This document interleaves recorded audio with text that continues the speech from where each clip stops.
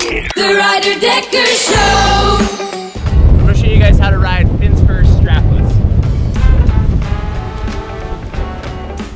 So riding fins first, you gotta go pretty slow, keep your kite high, just put a lot of pressure on your back foot because as soon as the fins hit the water, they'll want to grip and slip back around. So you gotta really make sure to have a lot of pressure on your back foot and be constantly like tweaking which way the board's going.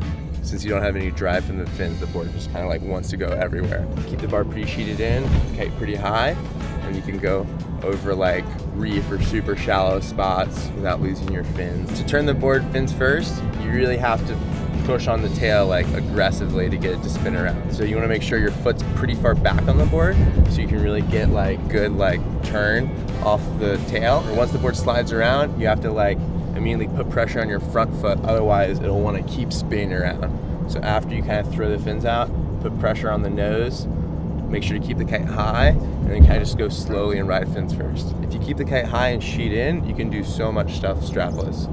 That's like the key to a lot of it. The Reider Decker Show!